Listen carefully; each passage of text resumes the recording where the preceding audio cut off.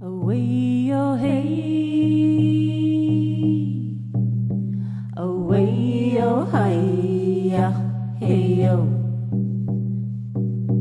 away, oh hey, hey, hey, away, oh hey, hey, hey,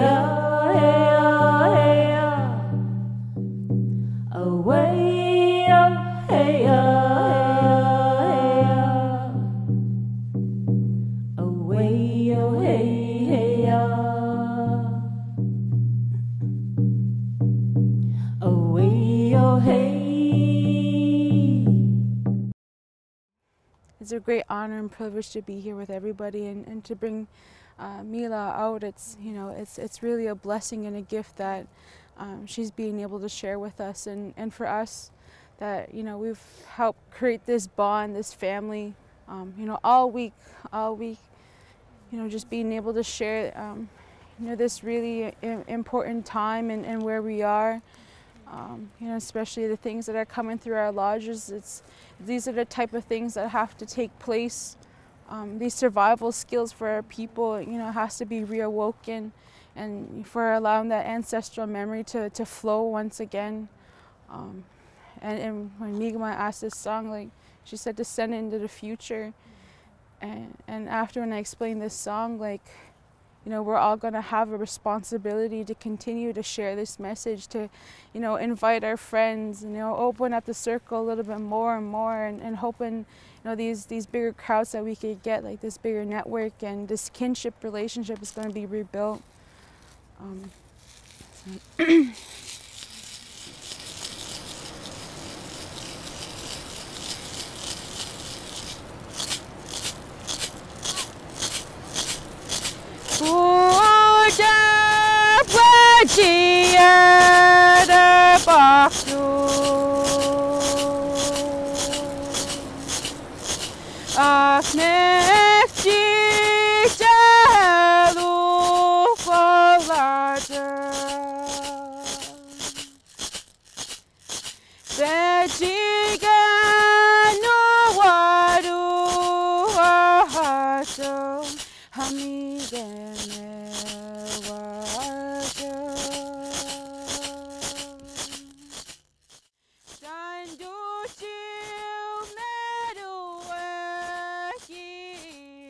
My name is Melaw. I'm Dene Suthlene from Denendeh. I have been teaching moose hide tanning for 7 years, and just recently has started teaching across Canada and other Indigenous communities. There's an importance of our Indigenous communities to learn land-based art practices such as moose hide tanning to help us reconnect with the land, and also to help heal those generations that have lost this type of knowledge.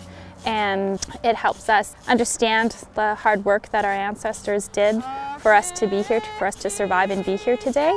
It also helps us gain the skills and confidence to be on the land, to work on the land, and it helps our communities come together and reconnect those cycles that we had with our hunters and our elders and our youth, and to do this type of work. It takes a community to make a hide camp happen, and in that there's all these beautiful moments, intergenerational learning and stories. We get to know each other better. We get to see who has talents in different areas that we can all incorporate and to make these things happen, and just to continue to happen in our communities. And traveling and working with different communities, I've learned that the gap in generations, it's like the knowledge is much further away generationally. I feel like it's important that we learn how to do the work as close to as traditionally as possible. And I teach in my Dene way, the way that I learned from my Dene elders, so I have to teach the way that my elders have taught me, and just to show that whole entire process. And then when communities like the Mi'kmaq or Wapna'kikewi'skwaq community starts practicing in this way, and then they're able to insert their traditional knowledge in the process as they go. So I think that, like, I've worked in Cree communities and it's the same thing, just bringing your language and your traditional knowledge into the work, into the process that's being taught. We have to learn from each other how to continue being on the land and to remember how to work on the land and that connection that we have. Not only is it important, like just culturally, like bringing back cultural practices, it's important for us to be on the land and harvesting, picking berries, gathering materials for our baskets or whatever the work that we're doing. It's important for us to be on the land so that we see the effects that are happening environmentally, like from industry or climate change, or just like expansion of like communities and cities and stuff like that effect that it has on the land that we depend on for who we are as Indigenous people, our communities, our culture, and all of that type of stuff. And I think it's important for us to be able to see what's happening and protect our land in that way. And I think it's important for us to use the land also because we're using it. Like we have to be on the land. We have to protect those areas for ourselves and our future generations. I did have there's a lot that encompasses like the work of hide tanning. It's really healing. Like for myself, when I tan moose hides, I feel like I'm the best version. Like this is the best part of me that comes out. I love doing this type of work. When we work on moose hides, we have to think positively and talk positively and be good to ourselves, to the moose hide, and to like the people that we work with. Because there's still the spirit of the moose is still around until we finish the hide, till we've honored and respected that animal. And there's also like that spiritual connection from the moose to the hunter. So we always have to take care of like the hair and all the meat and stuff that comes off of that. That all has to go back into the bush because there's that spiritual connection from that hunter who took that life of that moose.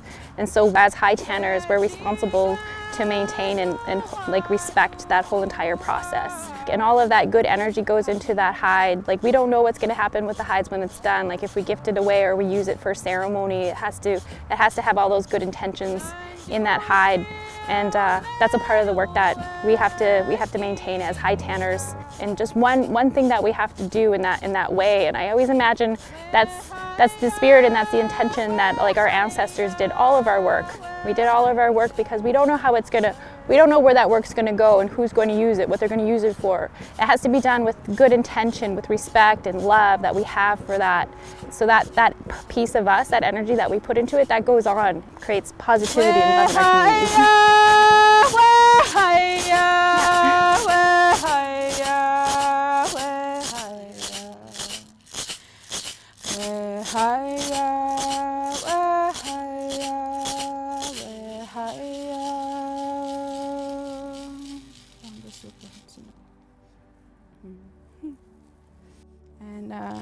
And this song, it was given to Don H. Capelin from Wapna'kikewi'skwaq, Quebec, and it came through a dream, and in the lyrics, you know, in English it translates that the whale is coming ashore, and the turtle's following him behind, and that they're bringing a message for the Mi'kmaq people when our hard times are coming.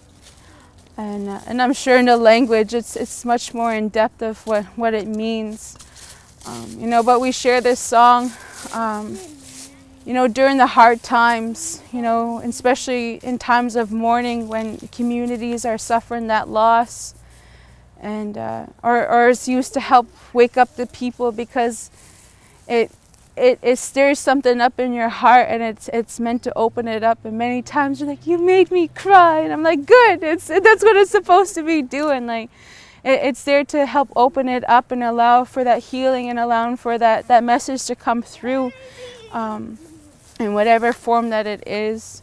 You know, so it's really like it's a great honor, and thank you for asking me to share that. And you know, and I remember people were like, when did you start singing, or how did you do this? And I remember somebody once told me, like, you know, when you have that gift, it's not for you. Like, you know, you're meant to share it with the people. And you know, so when you're asked to do things, you know, you do it. And I hope, like, you know, that I'm doing my job right. But you know, thank you, Lal, and hey.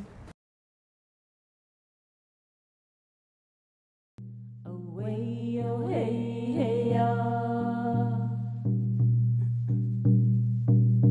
Away yo hey.